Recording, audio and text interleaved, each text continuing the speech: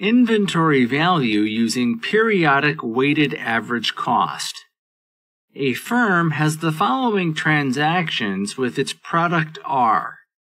1 January 20x3, opening inventory, nil.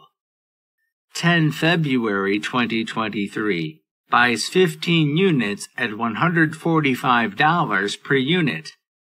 12 February 20x3, buys 17 units at $120 per unit. 9 April 2023, sells 13 units at $195 per unit. 13 August 20x3, buys 11 units at $95 per unit.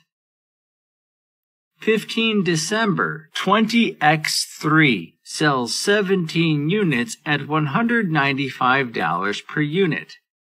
The firm uses periodic weighted average cost to value its inventory.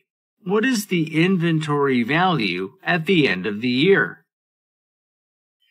Answer: price per unit under periodic weighted average cost equals total cost divided by opening quantity plus total quantity received equals 0 plus $145 times 15 plus $120 times 17 plus $95 times 11 divided by 0 plus 15 plus 17 plus 11 equals $122.33 per unit.